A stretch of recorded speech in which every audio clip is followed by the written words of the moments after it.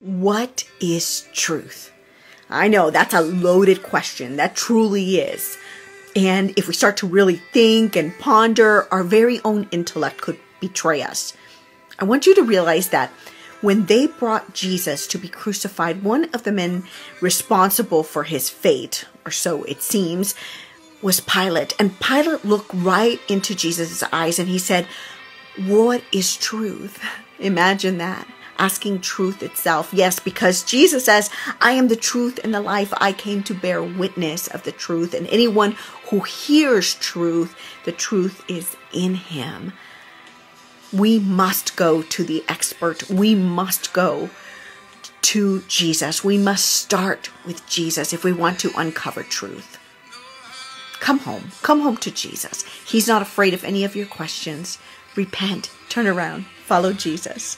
See you at the table.